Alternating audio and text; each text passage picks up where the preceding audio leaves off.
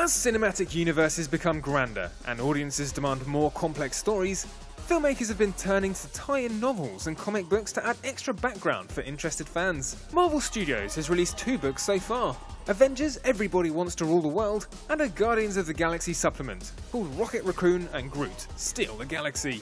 And they've already announced a tie-in for the upcoming Ant-Man, titled Natural Enemy. Christopher Nolan has written a companion comic for his sci-fi spectacle Interstellar. The story feels in the background of one of the astronauts in the epic film. And it's not just big blockbusters who see the artistic opportunities in expanding their stories off-screen. Indie director Anna Lilia Mirpour adapted her Iranian vampire flick A Girl Walks Home Alone at Night into a graphic novel. When I'm working on something, for the actors and for the characters, I always write the entire story of each character.